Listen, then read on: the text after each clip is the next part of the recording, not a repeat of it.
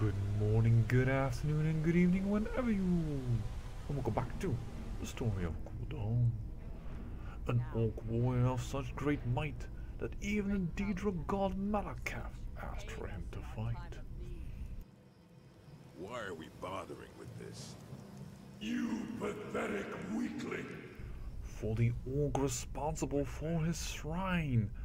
Well, he did not think him very fine. He fought him puny and rather weak, and thus he searched for an orc with a tough, mean streak. You don't deserve to call yourself an orc. You're weak, you're small, and you're an embarrassment. Proven worthy in all of this. And pleasing the strongest of perhaps all the Daedra creatures, he was be gifted a unique weapon with rather spiky features. And with Gul'darr and Gul'darr by his side, there was no more place where a dragon could hide. And thus they sat still and dared not even attack. And even when they saw him, they very quickly doubled back.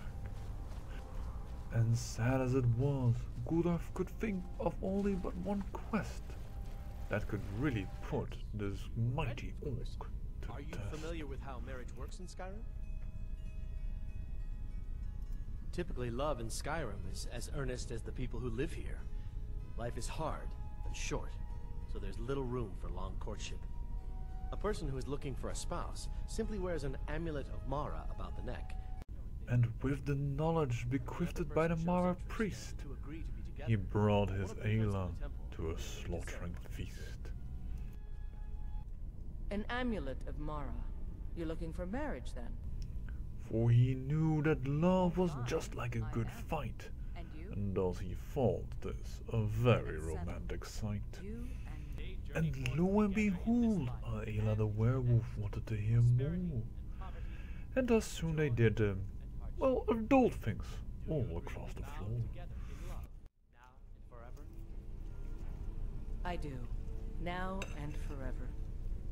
Do you agree to be bound together in love, now and forever? Under the authority of Mara, the divine of love, I declare this couple to be wed. Married. It doesn't feel like I thought it would, but I'm happy. Where should we And be? yes, indeed, You could it's stay with true. me. Gul'darr settled down. I'll be waiting for you at A home. shocker, I know.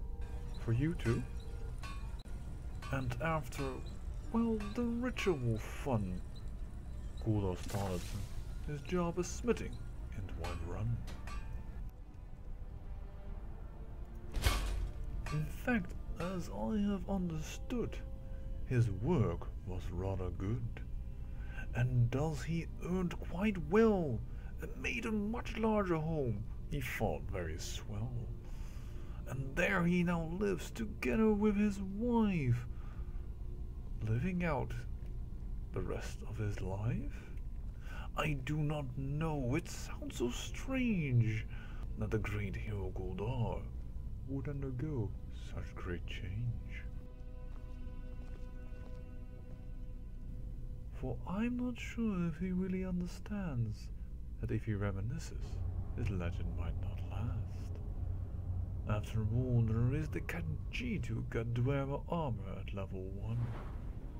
And there's the Vigil of Gul'darr, who trained for 2 days straight, just for fun. What was that?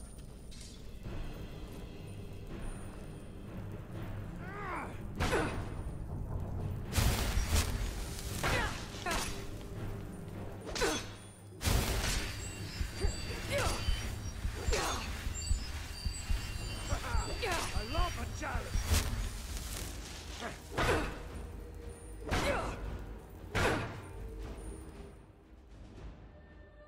But who is to say what is right or wrong? Because the hero of the song in the end did got his booty, so I guess great peril does yield great beauty.